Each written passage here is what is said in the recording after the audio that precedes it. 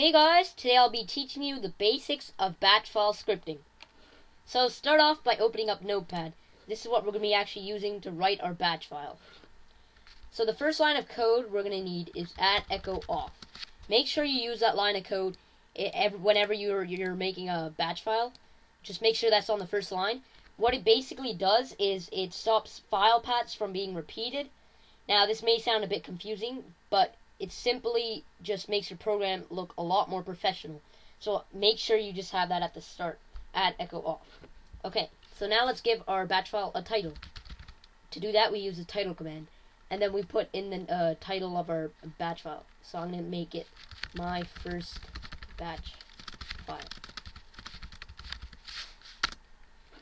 Now let's make a batch file say something. So we're going to use the echo command, and after you put echo, you type in whatever you want your batch file to actually say. So I'm going to make it say hello.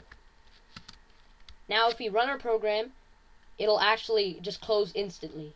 Why? Well, we never put the pause command in. Now what the pause command does is it pauses the program, obviously, and it also displays a line that says press any key to continue.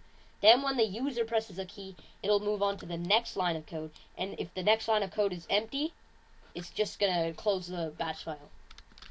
So let's learn how to save this first. Just click File, Save As, and then name your program. My first program, or batch file. I'm gonna save it in my batch folder. It's just for organization. Then for the Save As type, select all files, not text documents, all files. This is really important because if you can't save it properly, you won't ever be able to run it. So just make sure you select all files, and then at the end of your name, put .bat. This is what actually makes your batch file a batch file, because this is basically the extension for the file. So then just click Save. Now I'm gonna open up my folder. Here it is. Let me run it. Okay, so let's check the code and let's check the actual batch file. The title is my first batch file, so we just set that right there. And then it says hello. That's what we echo hello did. And then pause. It just made it's still open, so that's what pause did. And it also displayed the line press any key to continue. Then let me just press a key. It closes because there's nothing here. Now let me just add a few more lines. Echo, this is the first line. Echo, this is the second line. Okay, so you could actually display two different lines. Now make sure you put pause after that, because it'll just go here, then it'll pause, and then when we press a key, it'll move on to the next line of codes. But if we didn't have pause, it would just quickly display this and close. So just make sure you put pause there. So now let's test this out. File, save, and just run this again. So it says hello, press any key to continue. That's what the pause command did right here. And then when I press a key, it'll say this is the first line, this is the second line.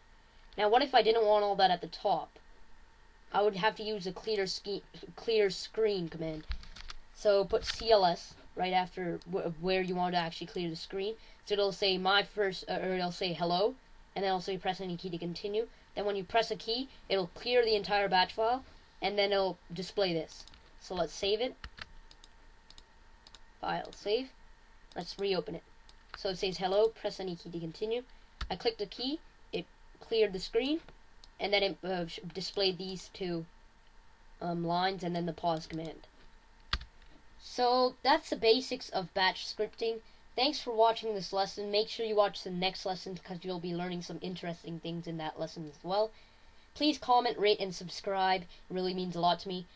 And thanks for watching. Goodbye.